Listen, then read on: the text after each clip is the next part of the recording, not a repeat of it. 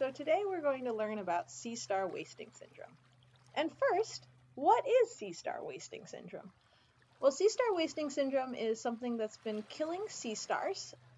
There are events going back farther in the past, but the most recent die-off event happened along the west coast of North America in 2013, 2014, 2015, and then in 2016 it reached as far north as Kachemak Bay, and we saw a die-off of sea stars here.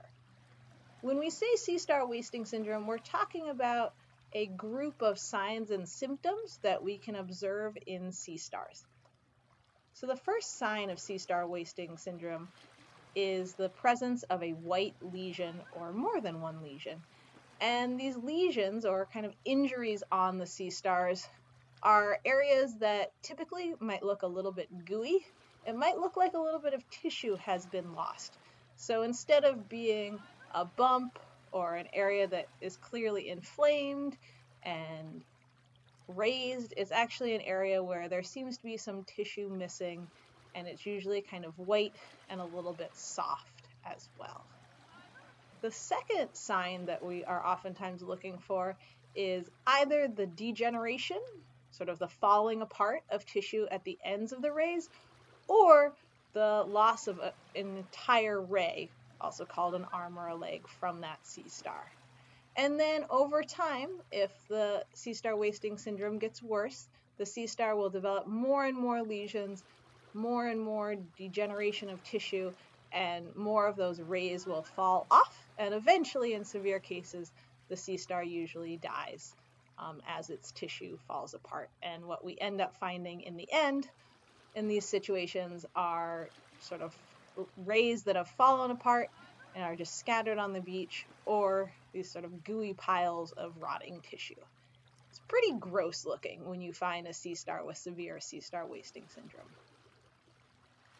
Now you might be wondering, what causes sea star wasting syndrome? That is a really excellent question, and one that there actually aren't many clear answers to yet.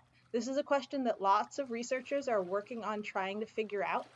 In the past, sea star wasting syndrome events were caused by bacteria and or linked to warmer water temperatures.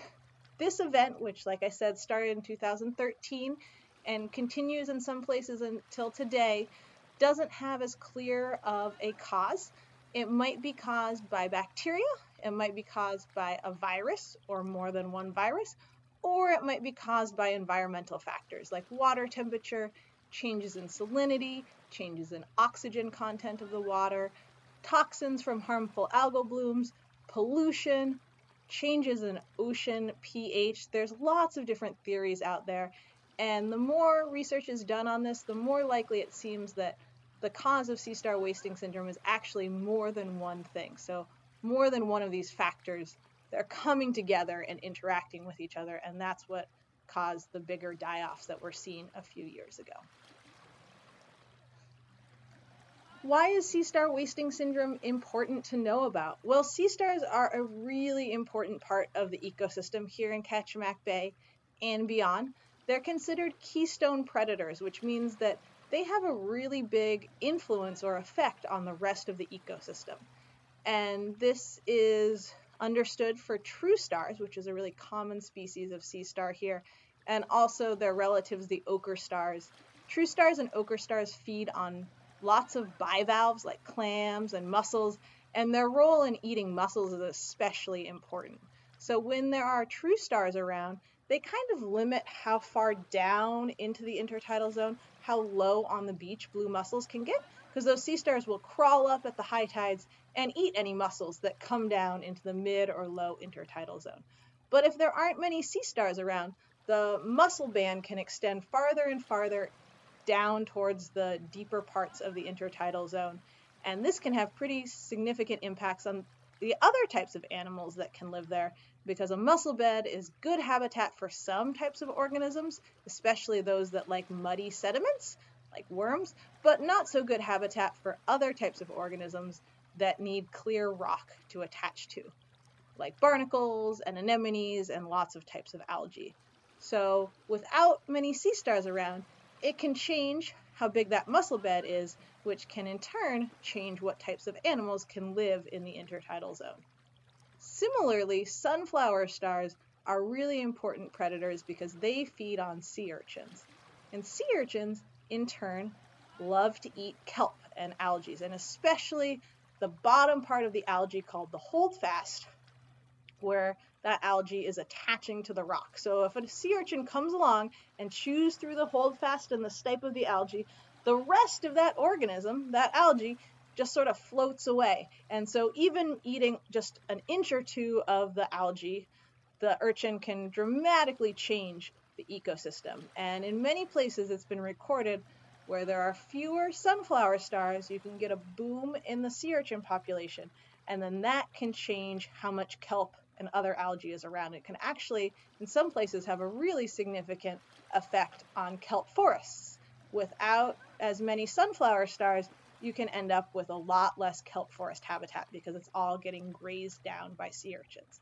So that's something that people are really curious about in Kachemak Bay, what the impact of fewer sunflower stars might be here.